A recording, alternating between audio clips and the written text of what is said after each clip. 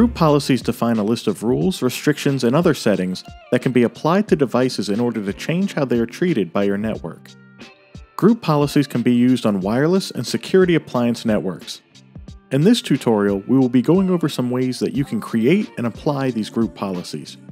Remember, there is a limit of 3,000 clients that can have a group policy applied per network. To start the process of creating a group policy, we're going to navigate to Network-Wide, and under the Configure section, we're going to click on Group Policies.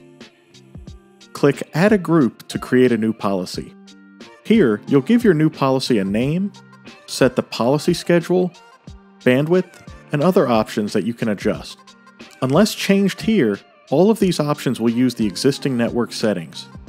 Once you are finished, scroll down to the bottom of the page and click Save Changes. And that's all it takes. Now you have a new group policy.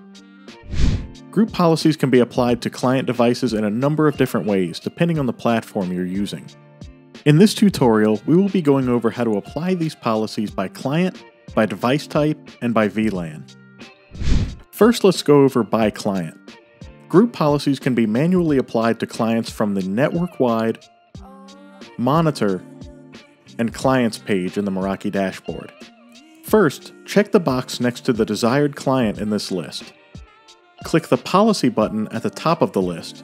Select Group Policy and then choose the specific policy in the drop-down.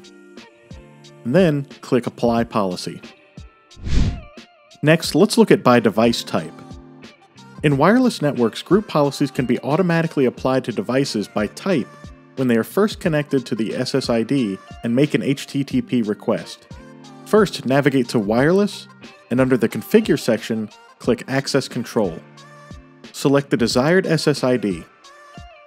Set Assign Group Policies by Device Type to Enabled, and then click Add Group Policy for a device type. Select the desired device type and the group policy that should be applied to it.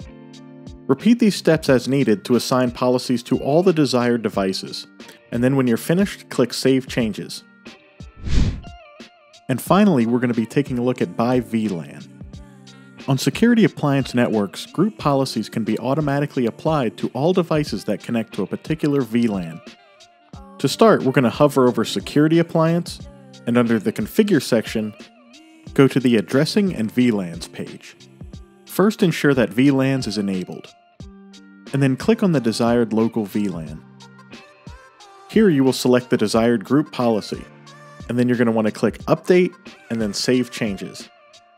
Any clients that are placed in this VLAN will now be given the desired group policy.